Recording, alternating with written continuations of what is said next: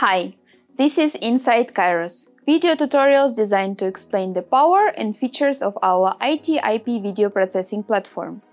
Behind KAIROS is a new concept of scalability and unrestricted flexibility. KAIROS is able to manage an unlimited number of video layers to create versatile and intricate video expression. Here I'm joined by Helge, KAIROS product specialist. Helge, could you please explain a little bit more?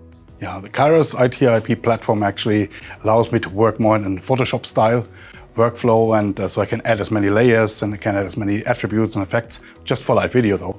Let's have a closer look.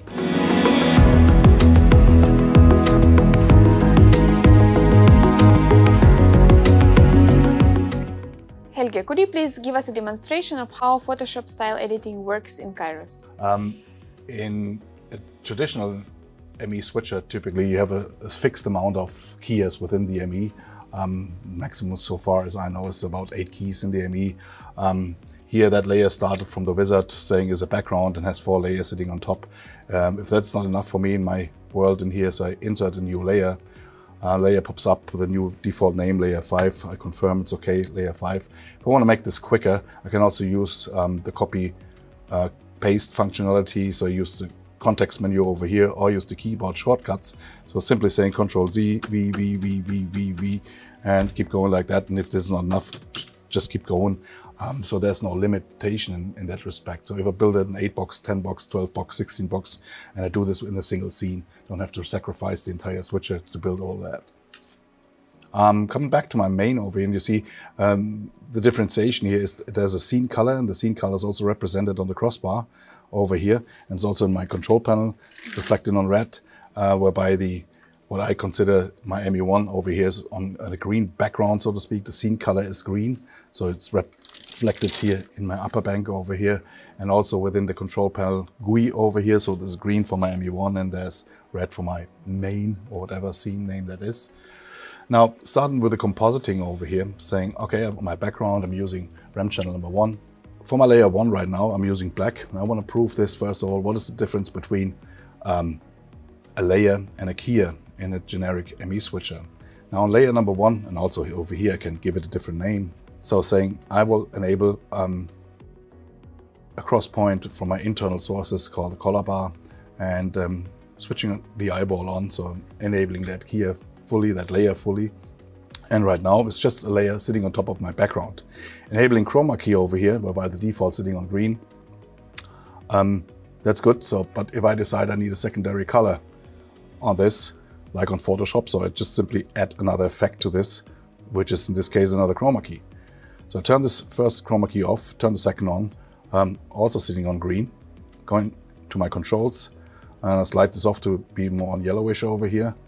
And then I simply turn on the other key again. You see already there are 2 chroma keys sitting on the same layer. If that's not enough, let me disable that for a second and add another chroma key to that.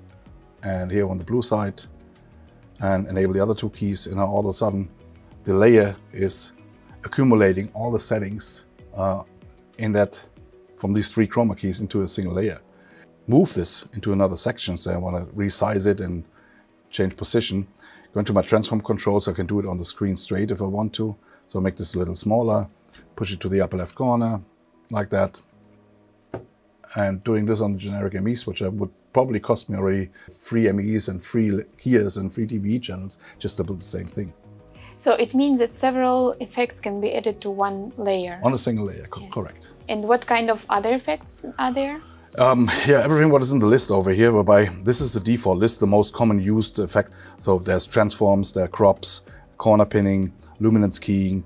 But if this is not enough in that list, so I simply open the add effect box over here, doing YOV, RGB, lookup table corrections, sharpening, edge detection and whatnot. All of what is in that list over here. A very cool one actually is the virtual PDZ in nowadays using Zoom and team views and whatnot, and the guy in front of the webcam is moving around.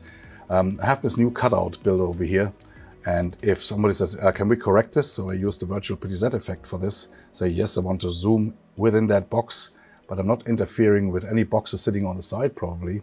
And even over here, zoom that in, and then pan and tilt just within that new cutout.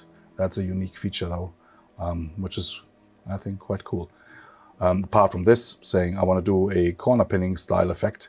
So open the corner pinning, see it in my GUI, turn over to my corner pinning controls, and then simply slide this off, slide this on, squeeze and whatnot.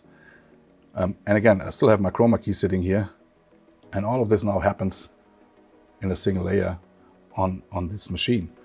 On top of this also, within my advanced settings over here, I can also enable the bus dissolves. So enabling bus dissolve over here, and I will disable my chroma key settings for a moment. Dissolve type is by default a mix effect, but the mix effect can change into a wipe or a DV or even in a user transition, which could be a replay wipe. Let's say simple saying I want to do a wipe left to right over here on this bus straight, saying now I'm wiping to color B on the next cross point. So I'm just wiping within that effect over here, which will take me for sure a secondary ME on any other system. Wow. Over here. This is fast, easy, and simple. Thank you very much for your time.